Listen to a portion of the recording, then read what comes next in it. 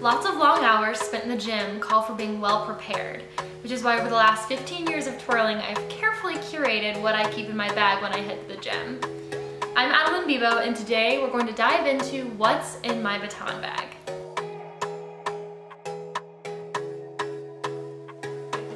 begin, I want to establish that I am what is known as the mom friend, aka an overpacker. So I really like to be prepared, but if your list or your baton bag is not as comprehensive as this, I don't want you to feel unprepared, but I hope that you have a mom friend in your life who might be able to have some extra stuff in their bag should you need it. I've broken down the contents of my baton bag into 4 separate categories to help break down what I use each part for. The first is baton and baton stuff. The second is accessories. The third category is electronics. And the fourth is a miscellaneous category that's filled with everything from everyday necessities to things I hope I only need in an emergency. I'm going to start by unpacking this main compartment of my baton bag. I usually keep my batons in here as well as a couple other of my daily necessities. You can start with my twirling towels, of course. This one was my College Major of America farewell towel, and this one was actually given to me by Jennifer Marcus at my very first World Championship back in 2012. I always keep extra twirling towels in my bag because you never know when you might need it. And after a couple days, you always want to send them back to the laundry and put some fresh ones in there. So it's always good to have a few extras in case you don't get around to doing that. Next, I have this handy little bag. It's got all sorts of goodies in it. So I'm gonna go ahead and open it up for you. The first thing in here is a mini hairbrush, of course. As soon as I get to practice, typically one of the first things that I do is put my hair up into my practice bun, which of course also requires some bobby pins and hair ties, which I keep in this little container, as well as a scrunchie, which is much softer on your hair. It can prevent all of that breakage around the frame of your face, which can be incredibly important, as I found later in my career. It's really important that I take better care of my hair and be really gentle with it. So that always helped me, and having it in my bag always made me prepared for practice. Next in here, some hairspray, of course, to supplement, and this handy little shoe brush. This is one of my very favorite twirling gadgets. It's actually a steel bristled brush. I believe it's made for golf, but when the suede part of my jazz shoes can get a little caked with dirt from the gym floor, I just simply scrape it off and they're good as new. So this is a very, very helpful tool that I've always had in my bag. And next is this liquid chalk. This is great for drying off your hands, especially in the summer humidity when it has a tendency to get a little slimy. In this bag also is my tape bag. This has everything from black and white electrical tape, some canvas tape, some extra baton tape, some colored tape just in case I'm having trouble seeing the baton against the ceiling, and some kinesio tape, which is very valuable for any kind of twirling injury. It can help support some muscles that aren't feeling well, and if you use it correctly, it has some really, really cool benefits, including improving your circulation. So I usually keep a roll of this in my baton bag with me at all times. Next up in this main compartment is my speaker bag.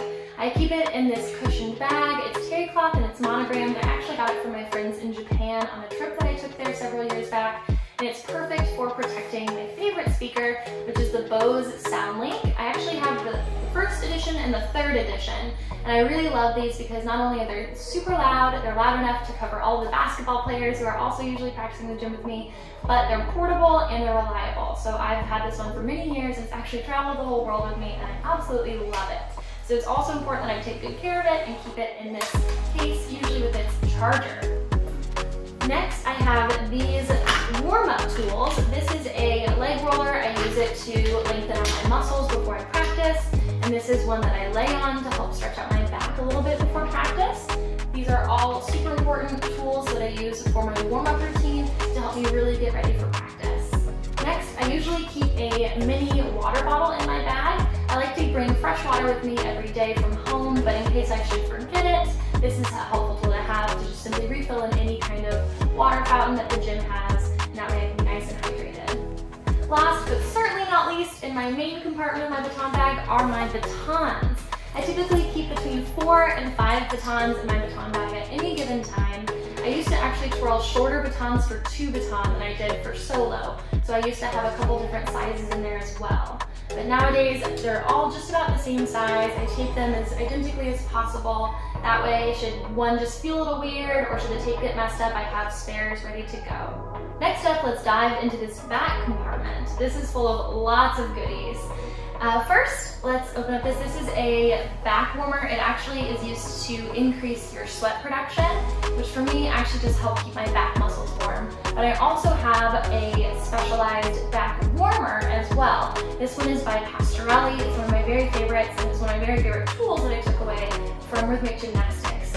Keeping your back muscles is super warm, especially if I'm going to do a lot of back flexibility work in the beginning of practice and then maybe not again until the end. I don't want my muscles to get tense or cold in between, and that could eventually lead to injury. So protecting my back is super, super important, and these help me do that. I also keep these leg warmers in my baton bag as well. If you've ever seen me at a competition, it's likely that you've seen me warm up in these. They're my very, very favorite. I actually got them in Italy as well as in France. So they're European leg warmers. I like them because they fit right over my tights or even my leggings at practice, and they keep my leg muscles nice and warm as I warm up, and they can once again prevent injury. Next up is this TheraBand. I actually use this to warm up my feet. I just point my toe through it, and that creates a little bit of resistance to not only strengthen my calves, but get my toes nice and warmed up. Another strengthening tool that I love to keep in my baton bag are these 1 pound ankle weights. I wouldn't go much heavier than 1 pound because you can risk some injury or some hip flexor strain if too heavy, but I love to strap these on before I run an X-Stretch or a freestyle to help me build some endurance and stamina. To me, this next item is probably one of the most important in my entire baton bag besides batons. They're my knee pads. I have 2 different styles. I usually like to keep both in there just in case. This style is by Bunheads. They have gel inserts and they're really thin and lightweight. They look just like knee pads. So they slip right on, they're not distracting, and they protect my knees from bruising and injury. I also keep these, which are similar to volleyball type knee pads. I believe they're also rhythmic gymnastics specified, but you can probably just get any pair at your local sporting goods store to help protect those knees. Next up are my twirling shoes. I typically keep between 2 and 3 pairs in my baton bag at any given time, just so I can be prepared for any kind of flooring that I'm encountered with. If the floor is a little bit slippery, I usually go to my Venturellis, which are an Italian brand. They're really grippy, which is wonderful, and they help prevent slipping on some stickier surfaces. I also really like these for twirling outside on concrete. My favorite type of jazz shoe is actually called the Block Slipstream, but unfortunately they were discontinued a little while back, and so now I twirl in what's called a Block Flow. They have the same exact bottom as the Slipstream, but they have a little bit of a different top, which I don't mind at all because I'm just grateful to have these sturdy and durable bottoms. Now these might not look too durable to you, but this is what I call my trash pair. These are the pair that I keep in there in case I have to do any twirling outside that I don't want to twirl in my Venturellis in, or if the floor is just specific enough that these would work perfectly, I'm always grateful to have them in my bag and I didn't just toss them in the trash. Of course, in addition to my good pair of jazz shoes that I keep in my baton bag, I also keep these sneaker balls and smell good sachets in my jazz shoes because trust me, after lots of hard days of practice, they can really get to stinking up your baton bag, so it's important that we take care of them and either put foot powder in them or put these handy little sachets in there. Of course, I always keep an extra pair of socks in my baton bag as well. You never know when you're going to wear right through a pair, or if you wear flip-flops to the gym. It's always important to twirl in some socks for not only some extra padding, but to keep those jazz shoes nice and clean. Last but not least, let's crack open this front compartment and see what we've got in there. I always keep some extra deodorant and Febreze to go. Once again, especially with those baton shoes living in there constantly, it's always good to have these on hand. Next, I have these face wipes. I always keep these not only in my baton bag, but I also keep a set in my car for after practices. I do a lot of floor work, especially in my artistic twirl, dance twirl, and freestyle routines. So after rolling around on the gym floor, you really don't want that hanging out on your body. So I love to wipe down my face and my shoulders after practice to get nice and clean before I head home and shower. One of my baton bag must-haves is a manicure kit. Sure, twirlers might not have the best nails ever, but when you get hit right in the nail or you have a hangnail, there's nothing more annoying. So I love to keep a nail file as well as some nail clippers in there just to have on hand in case something happens. I also always keep an emergency first aid kit in my baton bag. It's got everything from Band-Aids to super glue for any kind of calluses that might have broken, spare contacts, hand sanitizer, chapstick, earplugs just in case, and hot hands, which are so helpful, especially in the winter time, to help warm up those fingertips and make twirling just a little bit easier. Next up is an incredibly important practice and goal setting tool that I always keep on hand. It's my notebook and pen. Typically I'll spend a few minutes before practice goal setting, as well as just writing a few notes as to what I would like to accomplish in that practice session. Especially during the summertime when we're usually practicing for nationals competition, the days can be really long and they can get pretty boring. So setting little goals that you want to accomplish each day can not only keep you focused, but it will help you see a little progress along the way. Next up, I have another little compartment of electronics. I keep it in this hard-sided case so that in case my baton bag gets banged around, I know that my electronics will be kept safe. I have some Bluetooth earbuds in here. Of course, if I am in an environment in which I can't play music through my speaker, these come in handy. I also have a phone charger because I can't tell you how many times I get to the gym and my phone would be almost dead and I only had music for a few moments before practice, and then it led to a really long and boring practice without music.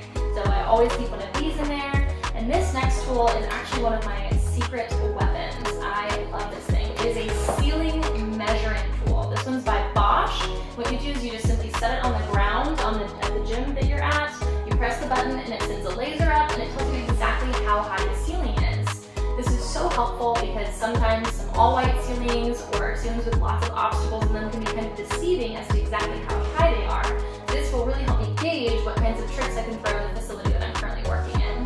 Next up in this little pouch, I have a little compact mirror, usually to help me put my hair up. I've got some business cards, just in case I need to hand out some of my information. And I've got the all-important emergency dollars.